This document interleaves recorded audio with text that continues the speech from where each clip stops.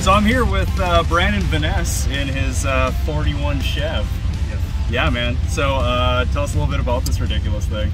It's a 41 Chev, big turbo 5.3 with a cam, E85. Should make 575 the wheels. That's a lot of ponies in this whole thing. And especially being like 2,700 pounds. Jesus Christ. So it had some issues last winter, and then you cracked her open, did fatter rods, all that kind of stuff? Same rods, just reused pistons because I broke a ring line last year. That's right, yeah. Well, sweet, man. So, all right, well, let's get this thing on the track.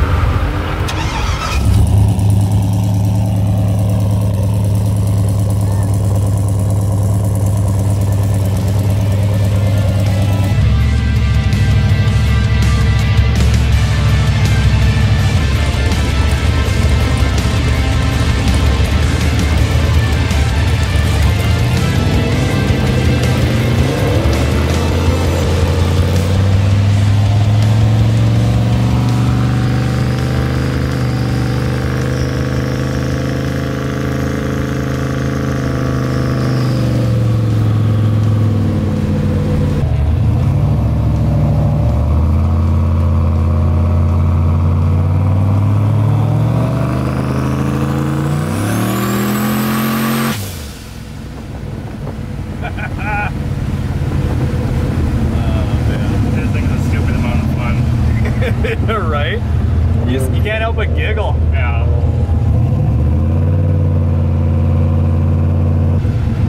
So did you have to build the 80E, or is this the original one? Oh, it's built stage 2. Okay. And circle D converter. Nice. How big's your stall?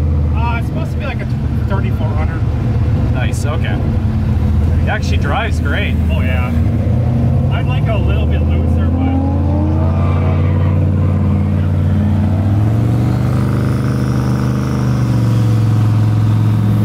here we go.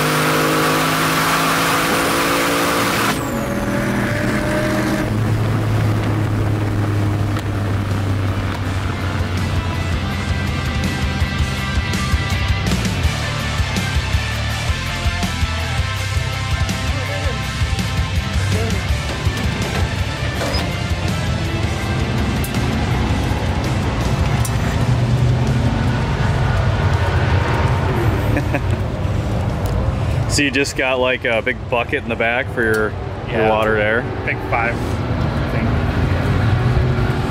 That's awesome. Well, clearly it works. Yeah.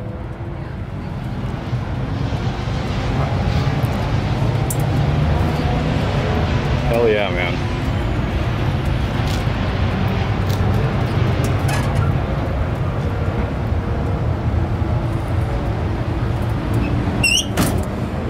So any upgrades planned for it? Always planned, but what I can afford. Right. No, I want to hopefully do a 6-liter eventually in a bigger turbo. Like I'll hopefully put the radiator in the back, put a big single up front or twins. Oh, nice. Okay. Yeah. Yeah, I suppose you got plenty of room to put the radiator in the back. Yeah, I mean, I'd have to put the fuel cell in the trunk, then put the radiator underneath the car. Yeah. I need a fuel cell anyways, because this one is a pain in the butt to do anything with. This, I mean, yours is probably like this deep too. Yeah. Yeah, it's not very deep at all. Like I have the 2 fuel pumps and they go up to a T and then loop back around so I can, otherwise I didn't have enough room. I think that was my problem before. It was on the bottom, so it sucked. Oh, yeah. Yeah, that makes sense. Yeah. That's probably the issue. Nice, man. Well, Thanks. yeah, fucking gnarly car, dude. Yeah. Thanks for taking us for a ride. You're welcome.